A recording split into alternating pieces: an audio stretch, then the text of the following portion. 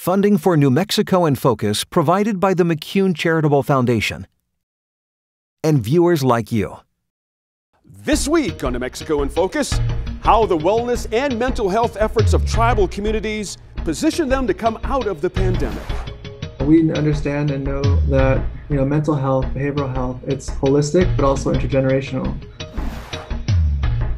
Plus, a deep funding cut for an educational program in the Bosque that does double duty when it comes to science. New Mexico in Focus starts now. Thanks for joining us this week. I'm your host, Gene Grant. We're talking about the Bosque Ecosystem Monitoring Program, an effort that brings students to the Rio Grande, but also has delivered important data. Laura Pascas digs in a little later. Our Line Opinion panel has assembled this week to talk about the stunning overpayment of unemployment benefits as the state struggled to respond during the pandemic.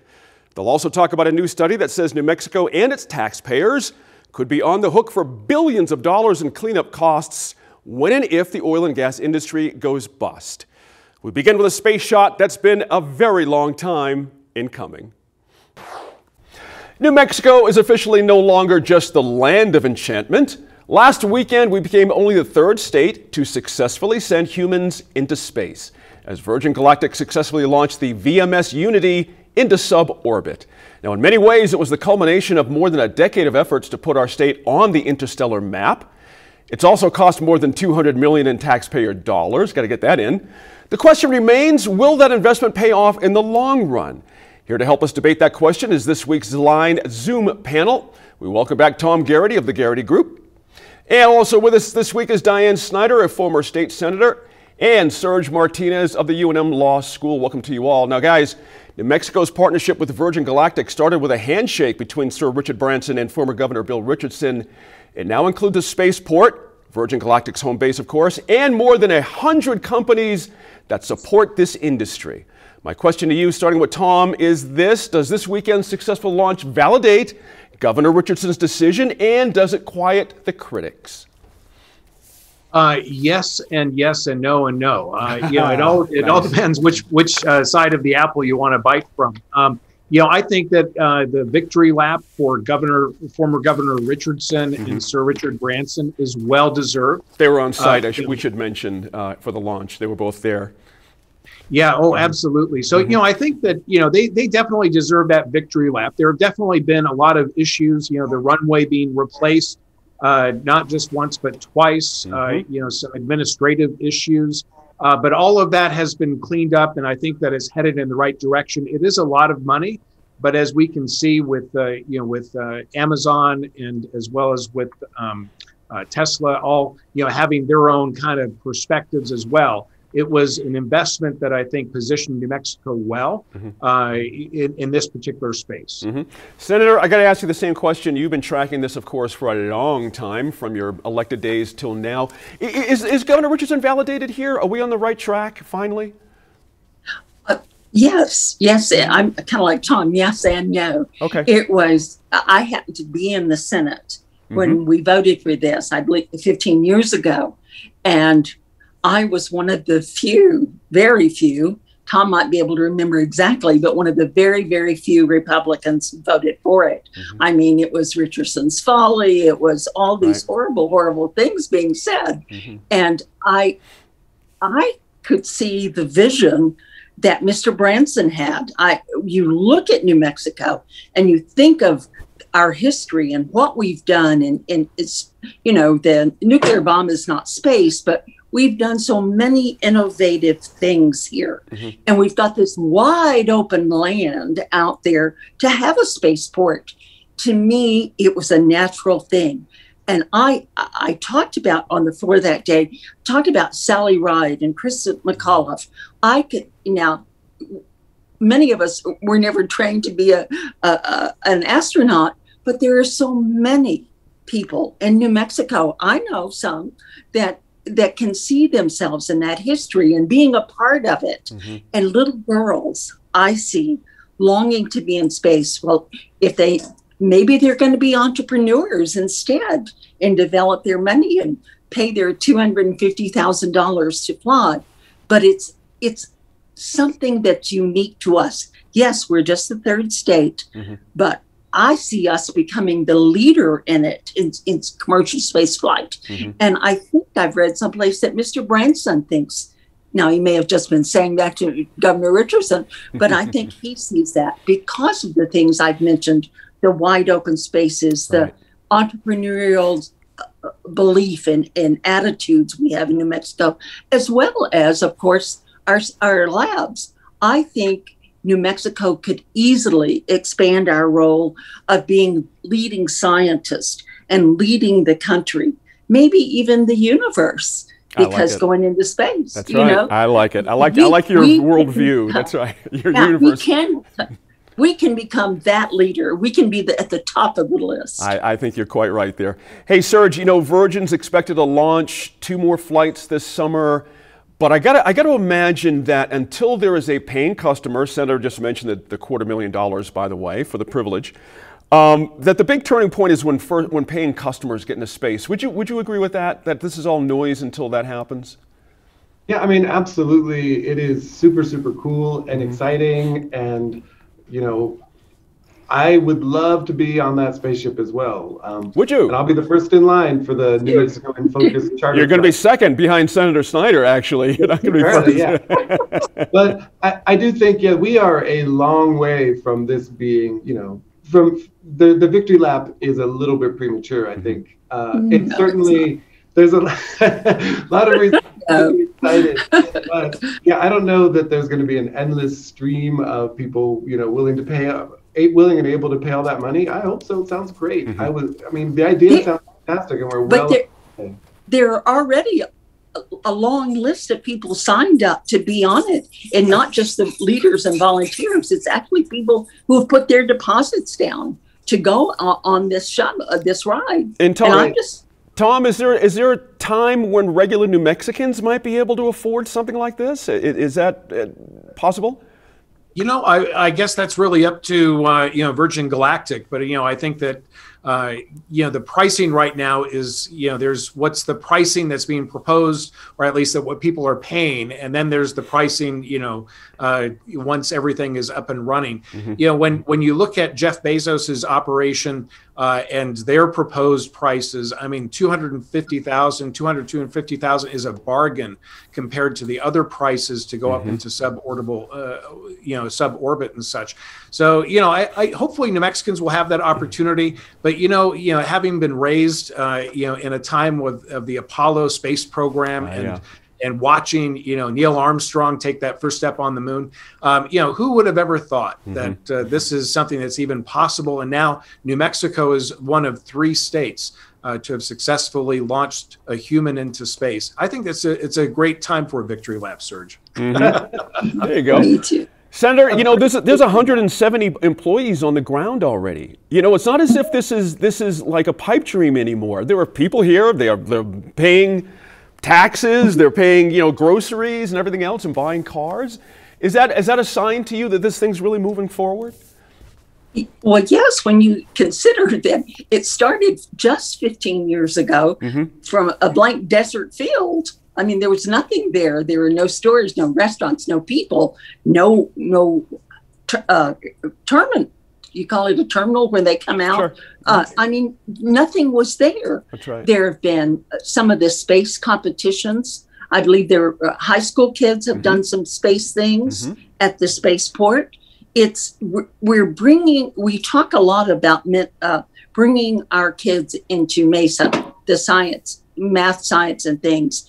This is an opportunity for them to develop a prototype into going into space and being educated in the thought process that it is possible.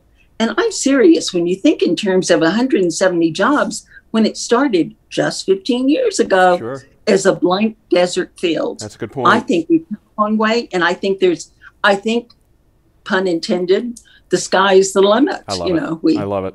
Hey, Serge, I got to bring this up, though. There's been a lot of concerns over the years about transparency with these folks. When you really think about it, the spaceport I'm talking about, the contracts largely hidden from public view because of proprietary concerns, despite the fact that taxpayers finance the spaceport's construction.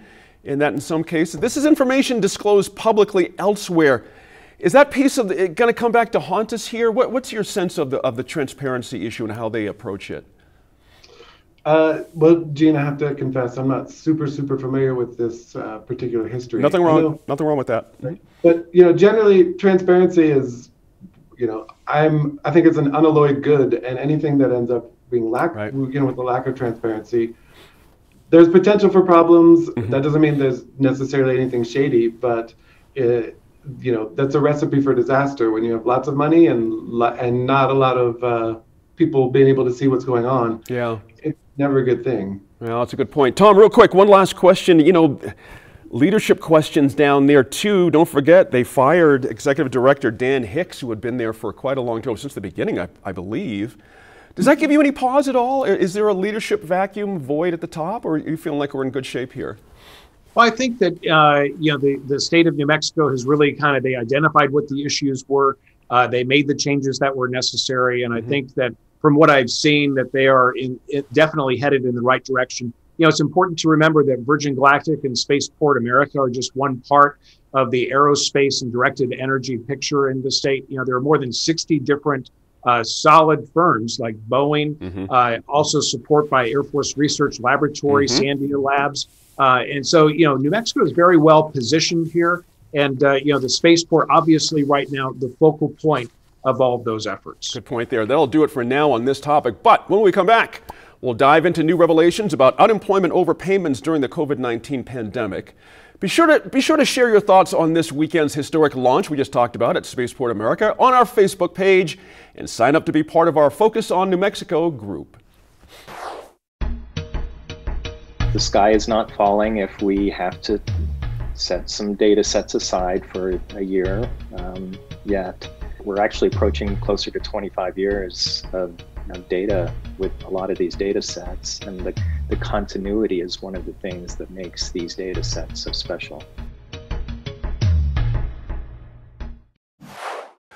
The pandemic partners of isolation, stress, and COVID-19 fatigue can have an impact on mental well-being.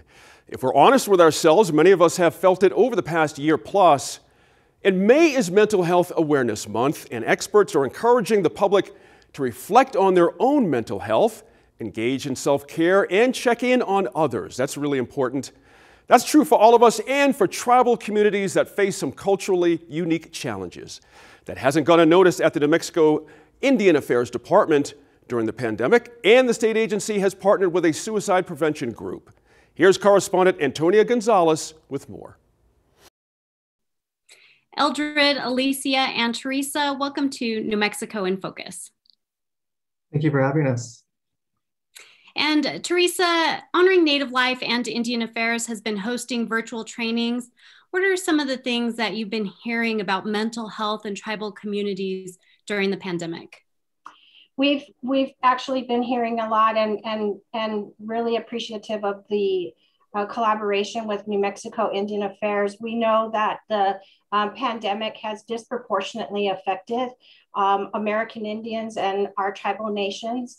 And so we've been working very closely to ensure that we're doing the training that's necessary and putting out messaging to help our tribal communities through this pandemic. But we do hear about a lot of increased anxiety, increased depression, some spikes in suicide rates that we're hearing about. So we're trying to address many of those issues. And Eldred, anything to add to that? Yeah, I think just all of us, from a personal standpoint to professional standpoint, we feel, this absence of community, this absence of really coming together as tribal peoples. And I think that really has kept a lot of us in isolation, has led to increases in what Teresa just mentioned, a lot of those mental health challenges. And really from tribal perspective, tribal leadership to tribal youth, we've been hearing this, the need for more behavioral and mental health resources and services on and off tribal reservations. And so the Indian Affairs Department is just so happy to collaborate with not only Honoring Native Life, but also our newly established Indigenous Youth Council. And what are some of those challenges? Can you expand on that a little bit? We know in rural areas, There's lack of internet service. There's also access to, or lack of access to healthcare. There's even a lot of different issues when it comes to addressing mental health itself. So what are some of those challenges? Yes, so one of the major challenges was, of course, the limited access to broadband capabilities. So when the world was closing down, when New Mexico was closing, a lot of our tribal communities, everything was moving towards telehealth. And a lot of our tribal communities, some of the most rural, did not have those capacities, capabilities, even to today. There's been a lot of progress, definitely from the state of New Mexico to help that. But that's really what happened. And even prior to the pandemic itself, tribal communities had very limited amount of behavioral health providers, whether that be counselors, therapists, psychiatrists, et cetera. And so really what the Indian Affairs Department here is doing now is really to focus on that community input to figure out many of those challenges. Additionally to those broadband challenges, you also have stigma within tribal communities, but in just general about mental health and behavioral health, and trying to just destigmatize the whole notion that you can ask for help. And Alicia, with the Youth Council, one of the recommendations to the state was the need to address mental health among young people across New Mexico. Talk a little bit about why the Youth Council sees this as a big need. Yes, so in the conversations we've had with our tribal youth in New Mexico, we certainly saw the priority to increase mental health wellness. We've seen with the closure of things across the state and as well as within our own communities, I believe like the absence of ceremony has also been a damper within our communities. And, although we still maintain our spiritual connection, that was one of the main ways to practice. And so we discussed, how the pandemic has taken a toll on youth, primarily, especially with, as Eldred mentioned, the move to telecommunications, especially in the terms of education. And so seeing how our youth have been moved online, and a lot of the experiences that they've had or expressed was that there's a lot of responsibilities when staying at home, taking care of older family members or even younger siblings and other relatives.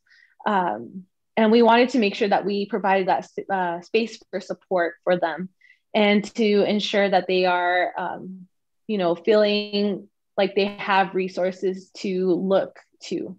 And, although this year has been very challenging for our communities, we feel that it's important to recognize that spirit of resiliency and community for our young people. And so that's why we banded together as the Indigenous Youth Council with the New Mexico State Indian Affairs Department to help create spaces for that.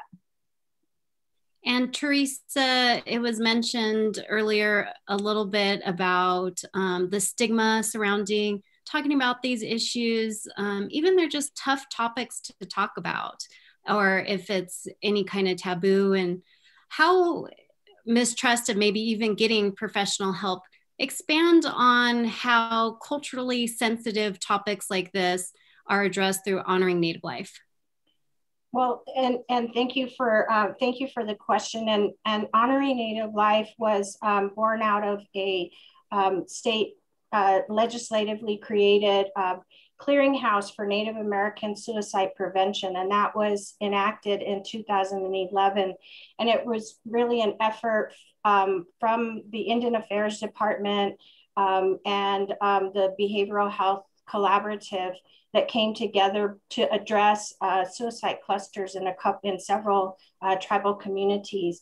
And it really was created with the intent to provide culturally relevant, culturally appropriate suicide prevention efforts. Soon after the legislation was enacted, the founding group came together, and we talked about the name Suicide Prevention Clearinghouse, and that's how honoring Native life was born out of that. Rather than focusing on the suicide, that we would focus on some positive aspects and at the same time ensure that we were engaging in suicide prevention strategies. And so how can people approach talking about mental health, well-being, and being culturally sensitive, either if it's for them, for them personally or for maybe friends or family members? Yes, I think society in general needs to talk about mental health in a different way. When we think about physical health, we think about someone diagnosed with cancer, or maybe somebody has a broken leg.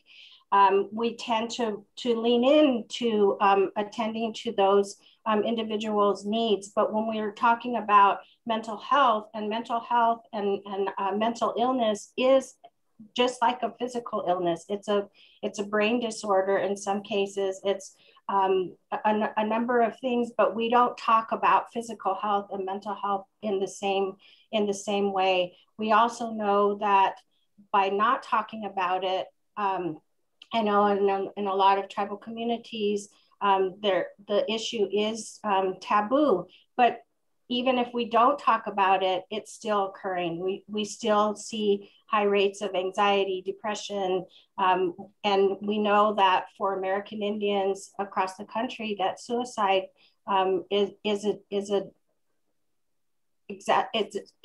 exacerbating. And so we need to be talking about this, and we need to remember that mental health is health.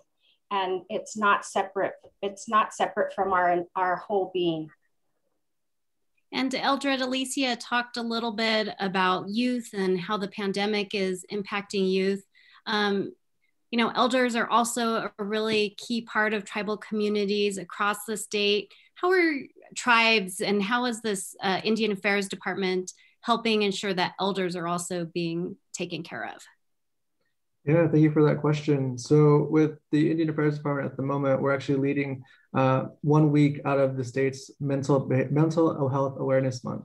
And so every week there's a theme, and this week is elders and tribal communities. So not just elders and tribal communities, but elders across our state to honor their resilience as well as their leadership. And so in the New Mexico Indian Affairs Department, we understand and know that mental health, behavioral health, it's holistic, but also intergenerational. And so the work that we do with our youth, it'll really connect and hopefully be that catalyst to tackle community wellness, or in the sense of better ameliorate the community wellness in our tribal communities. So with that, we also partner with our state agency, Aging and Long-Term Services Department, to be able to provide those resources continually to our eldest and most respected members of our communities. And what kind of resources is the Indian Affairs Department looking for mental health and behavioral health issues from the state of New Mexico? Yeah, great question. So for the Indian Affairs Department, we're really rooted in community input. We're learning more and more how pivotal our position is as a department within the state's overall behavioral health ecosystem. And so one of the arms that we do have within the department is to work with the Native American Subcommittee, which brings together all communities within New Mexico, all tribal nations. And those resources that we do provide, and not only to provide them community, but also to get that feedback into what they're moving forward. Some of the ideas that we have on the forefront, in addition to this Youth Wellness Summit, are to look at broadband capabilities, how to better that, how to bolster our behavioral health providers within our tribal communities, other resources in terms of healthcare lines or mental health helplines, such as warm lines or hotlines. In addition to that as well, just getting out materials. During the COVID-19 pandemic, we partnered with the Human Services Department and within their Behavioral Health Services Division with artist Ricardo Cate from Kiwa Pueblo, and we were able to put out a youth mental health COVID-19 coloring book. And so from there, it was really to help the youth be able to connect with their family members, all the way from parents to grandparents, and talk about some of these difficulties that we're facing at this time. And Alicia, there's a Tribal Youth Wellness Summit in June. Indigenous knowledge is going to be focused on for healing and responding to COVID-19. And talk a little bit about why Indigenous knowledge is such a key, important part of tribal communities.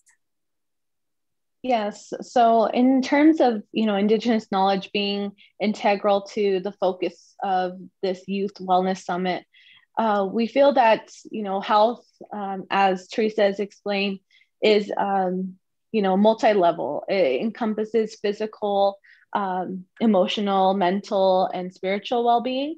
And so within that, it's, it contains all of these. And so we want to make sure that we're following what we know to be true in our communities of, being holistic. And, within that, it's collaborating with so many different resources amongst the state, especially utilizing Honoring Native Life's platform and their knowledge to help contribute to that. And also, maintaining that cultural respect for all of our communities. And Teresa, where can people go, or how can they find information?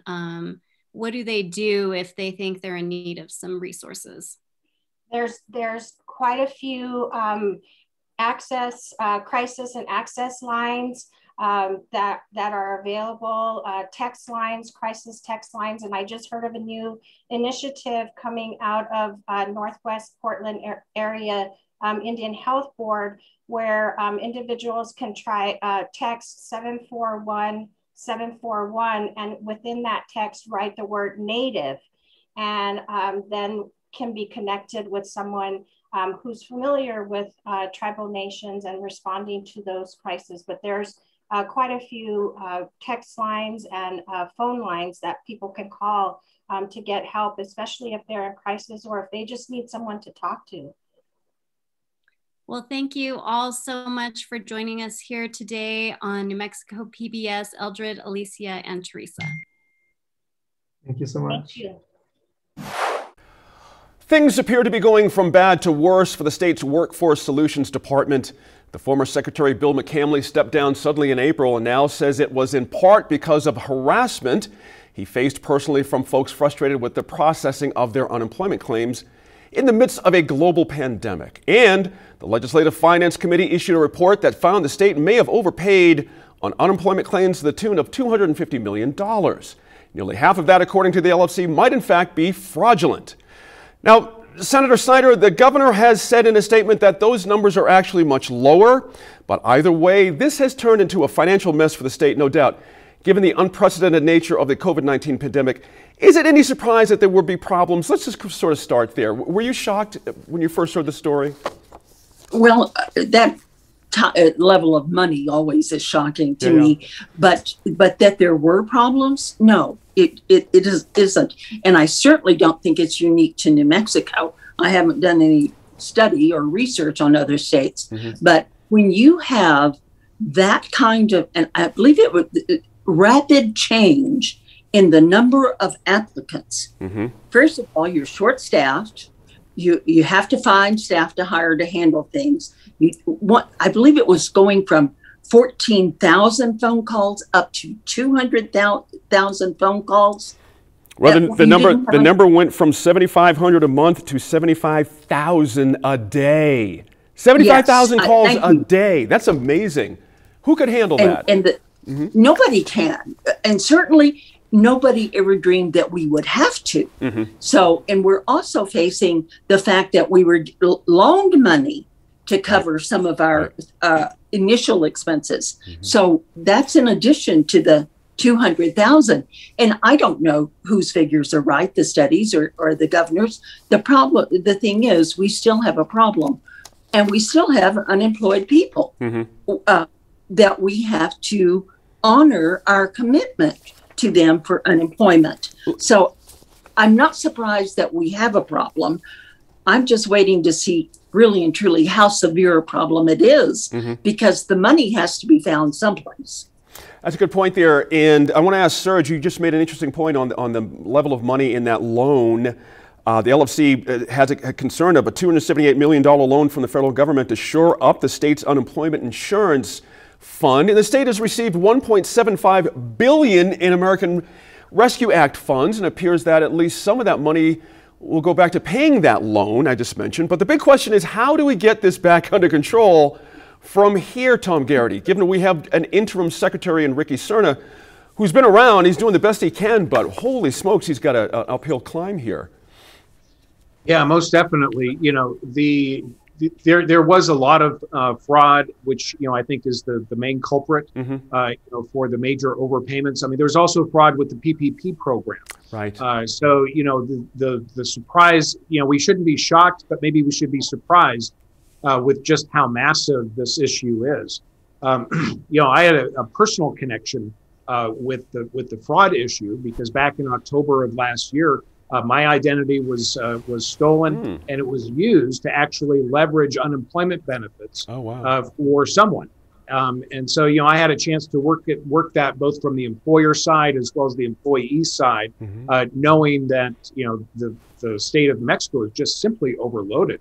And, you know, the level of anxiety that it provides to, you know, anyone, and knowing that I'm not alone now, it was really something else. So, you know, it has since been resolved, but wow, it took about 6 to 7 months to get it all kind of, you know, put into place. So hopefully New Mexicans will get answers, you know, to not just, you know, what's next for employers as far as, you know, are our contributions to this fund going to continue to increase to make up for that shortfall, or, you know, will we be provided grace? You know, there's still a lot of questions around this, not the least of which is how did the fraud occur?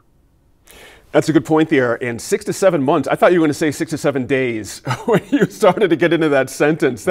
Oh, man. Hey, Serge, you know, the governor has been pretty quiet on this issue. You know, she's issued some statements, but so far, she's not really done an in-depth interview that I've seen on this situation. Does she need to get in front of the public to answer some of these questions? I mean, we're talking a classic buck stops here kind of moment.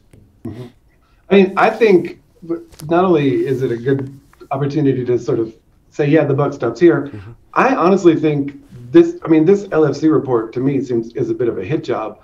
I think DWS did this exactly right. We're talking about billions of dollars coming through, you know, a non-zero amount of fraud, but if you do the math, if I've done it correctly, it's, you know, in the neighborhood of 3 or 4% of this money in a pandemic with a huge amount of, you know, new claims coming in, when the primary thing we're worried about is making sure that New Mexicans are taken care of, that we are, you know, doing the math or the calculus right of saying, are we going to make it the barriers to getting this and making sure we're accurate so insurmountable that we underserve the people of New Mexico? Or are we going to say, let's get this money out? And is there an acceptable, you know, I don't know what the right number is, but to me, is 3% slippage, right, an acceptable level of misallocation and misappropriation when we're talking about the tens of thousands of New Mexicans who are receiving this and helping this?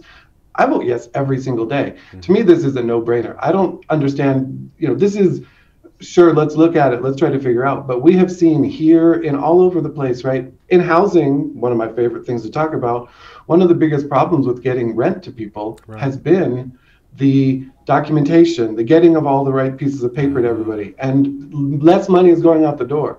I think DWS made the right call on this, and I support that. I think this is a moment to say, yes, this happened, and, you know, this is why, and we prioritize New Mexicans over, you know, trying to, you know. I think I know what you're trying to say there. Absolutely. I hear your point loud and clear.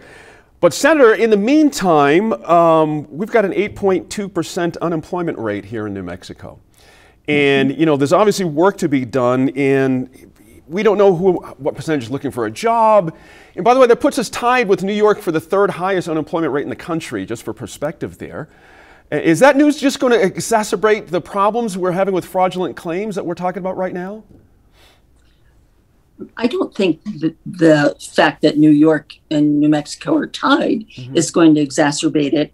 I think the fact that New Mexicans who are unemployed see these millions, even billions of dollars coming into our state, and they can't get a phone call answered, they can't get an email answered, they can't get any response about their claim. I think, and I went in and I've looked at all these things, there's some questions that you don't know whether they're asking this or they're asking that. And I think that they will find, and maybe I'm being naive, I don't know, but I think they'll find that some of the fraud is because people simply didn't know which answer to choose, which they didn't fit in either box completely. So I think we'll find some of that. But I think the main thing is, and we've not really talked about this, is that some people are in New Mexico are actually earning more through the unemployment than they were as an employee. Well, I tried to think of what categories that would be, and I only, and here again, it could be wrong, but I can only think of like the hospitality industry. And when you have, as most people know, there's a lower wage paid for wait staff, for instance, and they depend on their tips. Well, is there evaluation by the Department of Labor? Do they look at what they were actually paid hourly, that lower rate? That's right. Or do they count in any? And if you start looking at, and if you're having to read, a lot of people right now have finished out their first round. Let me do this, Senator. I appreciate that your point there. I want to ask Tom to kind of wrap it up here, but under a minute here. Dovetailing off what the Senator is describing here, Tom, I'm curious about perception and how this all works for the general citizenry and our trust in government, our trust in how we do our business. What's the perception bounce here from this story? Yeah, well, for Department of Workforce Solutions, unfortunately, they're reinforcing a negative. Trust in state and federal government has been on the decline for the last 8 years. And, so these types of missteps by government will not do anything to rebuild it very quickly unless they increase really the frontline personnel and the communications. That's the big question mark right now is, people try and call the 800 number or the toll-free number of the call center. And they just say that they get a message saying that, all lines are busy. I know this because I've called it. And so what you want to be able to do is, make sure that everybody has a chance to, get on that call waiting list, to be placed on hold, even if it's a really long time. But there's a lot of customer service items that government can do and implement to really rebuild, or at least to, kind of balance out that trust, so they can start to build it back up again. Well, interesting point there, and that's going to have to come with a new head of the department. They haven't had a PIO for over a year. Like the whole thing, this could be an opportunity to just revamp the whole deal. Thanks to the entire panel for taking the time to research and discuss this important topic. We're back in a bit with more debate, this time around taxpayers potentially footing the bill for cleaning up after the oil and gas industry. Since the 1990s, the Bosque Ecosystem Monitoring Program has brought tens of thousands of New Mexico students to the Rio Grande each year. Once they're in the outdoor classroom, they collect data on everything from how cottonwood forests are doing to how deep or shallow groundwater levels are. All that data isn't just a science lesson, it's used by federal scientists and other researchers to better understand the Rio Grande and how it's changing. That program's funding is now in jeopardy. Correspondent Laura Paskus talks with BEMP's Executive Director, Greg Dyson. Greg Dyson, welcome to New Mexico in Focus. The Bosque Ecosystem Monitoring Program, it's a 20-year-old program. Students collect data from the Rio Grande, everything from groundwater levels to leaf litter. Can you briefly tell us a little bit, who are these students and who are the scientists who rely upon this data? Yeah, hi Laura, thanks for having me. The students are from all over the state, actually. I mean, the majority are from Bernalillo County. We do a lot with Albuquerque Public Schools, and we're based at Bosque School, the private school right along the Rio Grande. And we take kindergartners through 12th graders out to the Bosque, and they collect this scientific data, which ranges from the depth of groundwater to litter fall, to the precipitation amounts, and all types of agencies and government bodies use the data. It ranges from U.S. Army Corps of Engineers, U.S. Bureau of Reclamation, Fish and Wildlife Service, Bernalillo County, City of Albuquerque, Valencia, Soil and Water Conservation District, the Rio Grande MRGCD, Middle Rio Grande Conservation District. And that's just a partial list, but all types of folks use our data for the management of the Middle Rio Grande. And it looks like you have funding from a variety of different sources, but the bulk of your funding comes from the U.S. Army Corps of Engineers, and it sounds like that's changing. Can you talk a little bit about what's happening and why that's happening?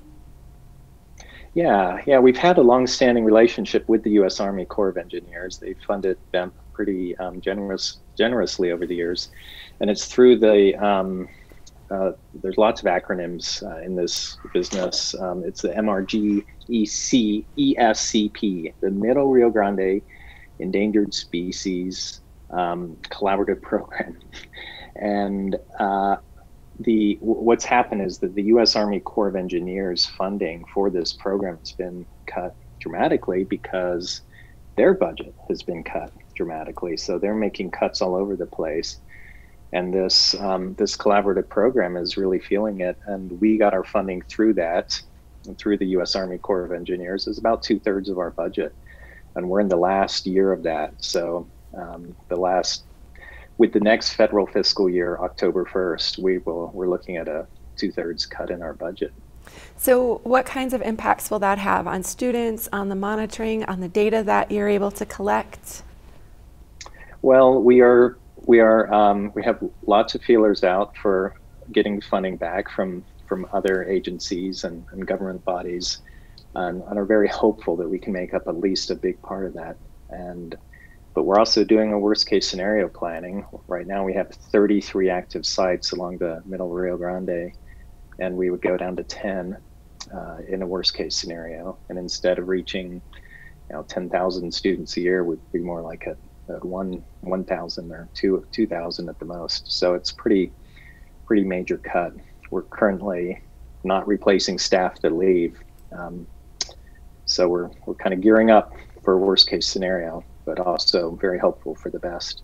So this is a critical time, the last year, not just for students who are and teachers who are having to deal with the pandemic and all the changes that has wrought across our educational systems, but also the Rio Grande. Climate change, drought, changes to the river and the Bosque. What does this loss mean for lots of different people? Yeah, I mean, it's the saddest. The saddest impact is with the students who, we're really looking forward to getting back in the field with them come the fall semester, and we would have to cut back dramatically. And the data it's sad to lose a year of data for those sites we'd have to drop. Well, we wouldn't drop them. We'd set them aside until our funding came back up. We wouldn't close them permanently. But I think the real impact is with the students who, it's getting out in the field and learning to be a young scientist is a unique opportunity. And we don't merely do field trips, we take students out and we show them how to collect scientifically sound data. And the number of examples of students who go on to say, the UNM biology program, it's really just exciting to see students kind of think, wow, I can be a scientist. Yeah, we did a show in 2017 where we went out with students and BEMP staffers, and we had a really great time and really saw that firsthand of the students' excitement. But also I've heard from many scientists and researchers over the years how they use this data.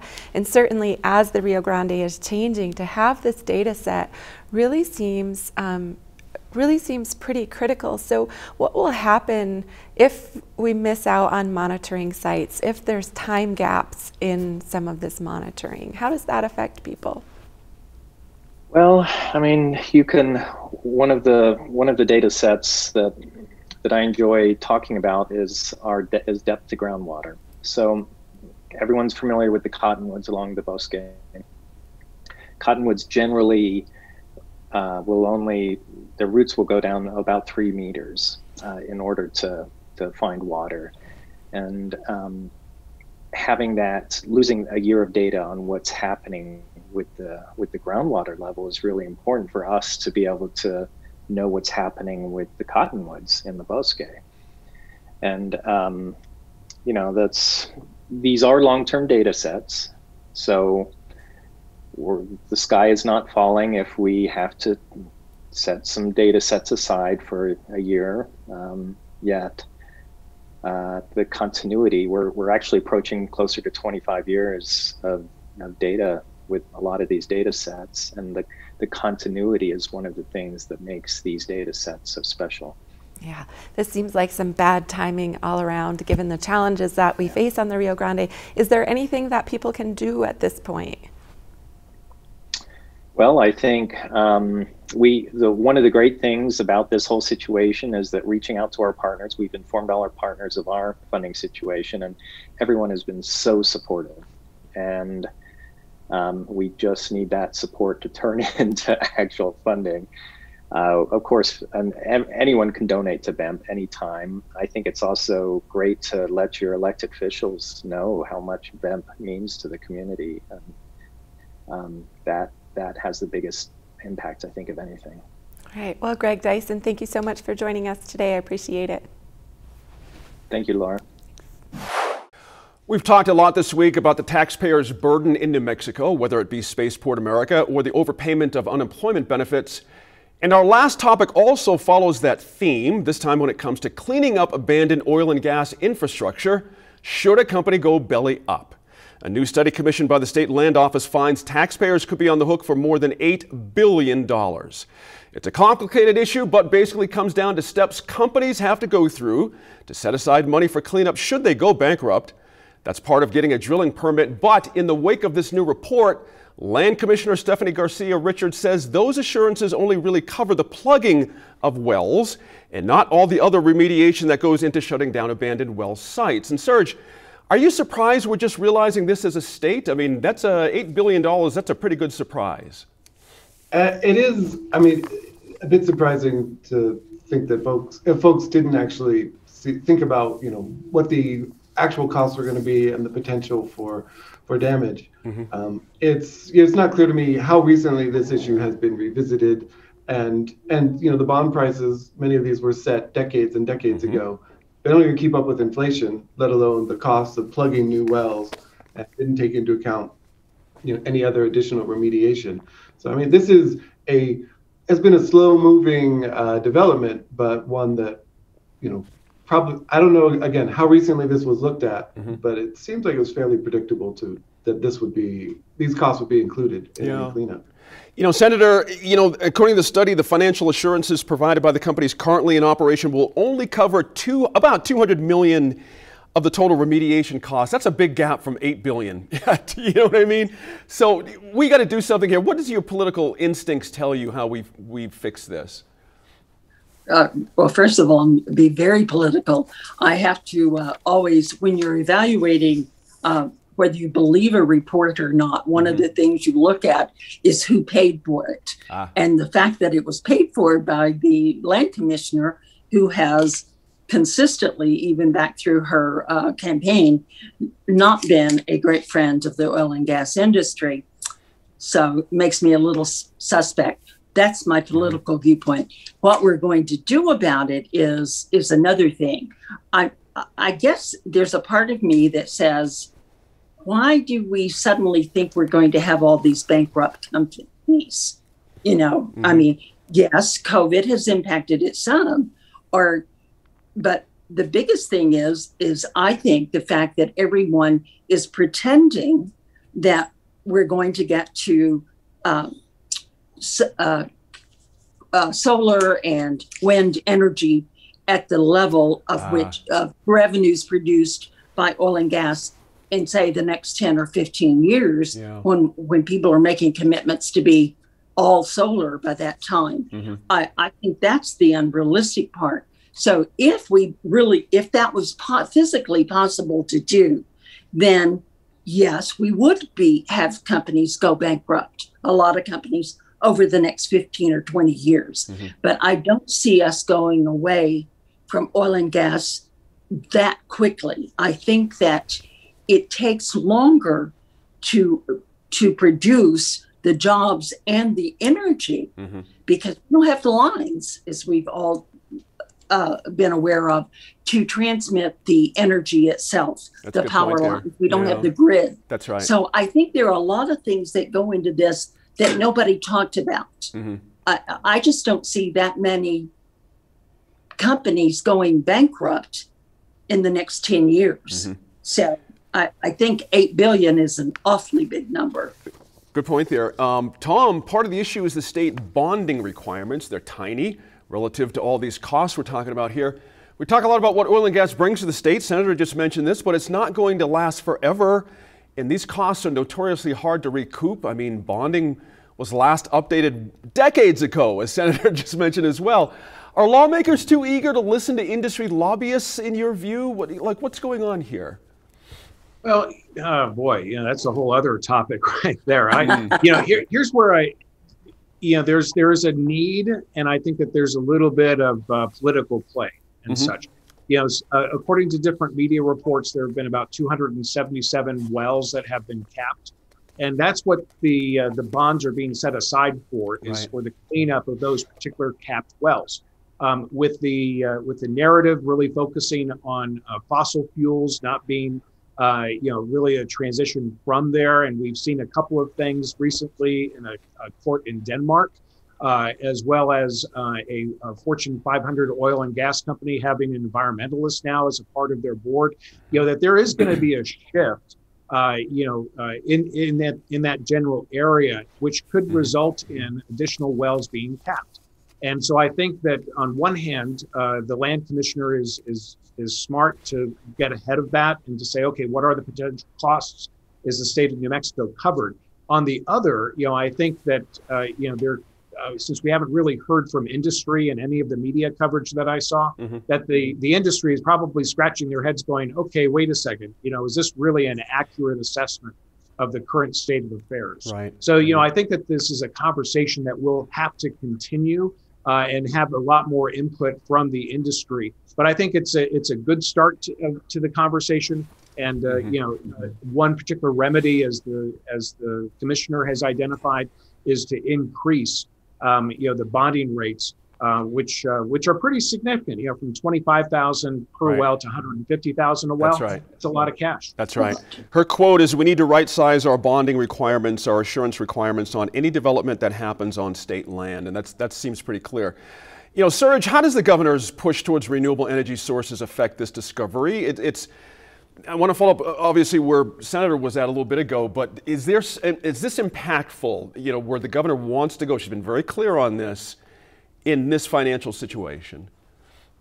I think so. I think that you see what's going on around the world, right? This is, an industry dependent on the price of a commodity that they have no control over. And although it's not quite as fragile as it looked maybe a year ago, it's, there's still lots of potential for the cost of developing and operating these wells to be more than the economic value of doing so relatively soon, relatively quickly, relatively easily, even in the absence of this push towards renewables. But with that in mind, I think it's absolutely a factor. And I think I agree with Senator Snyder that this is not a crisis that we need to rush out to and fix in this at this moment. It's not all falling apart, but there's a lot of potential for that, and it's something that we need to keep in mind. And it's accelerating because of this push. I imagine it is going to accelerate based on the push towards renewables, which is a good thing. Senator, real quick, we're just pinched on time, but I want to get this in. There was a House memorial this past session. I'm sorry, my fault.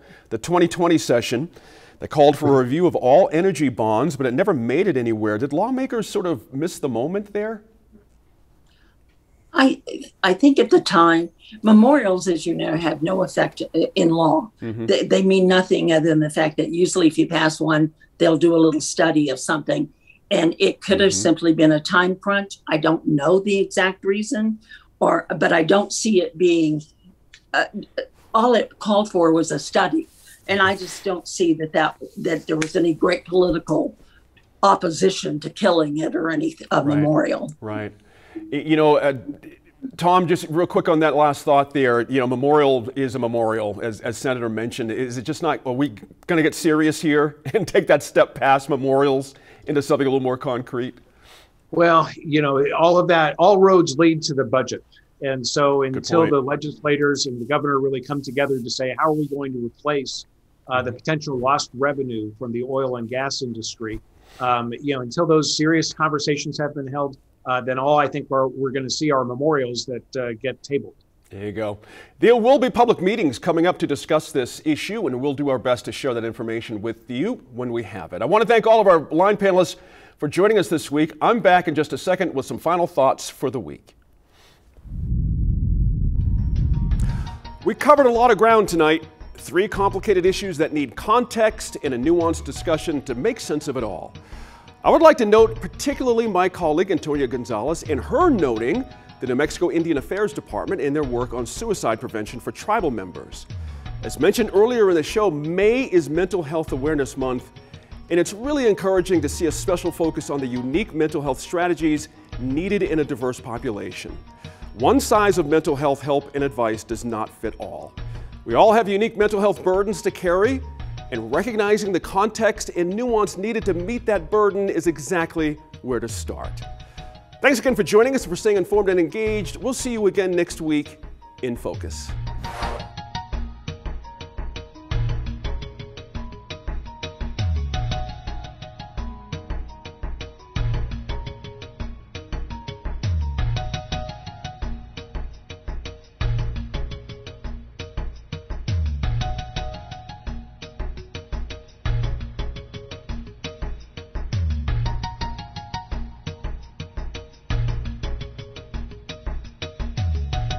Funding for New Mexico in Focus provided by the McCune Charitable Foundation and viewers like you.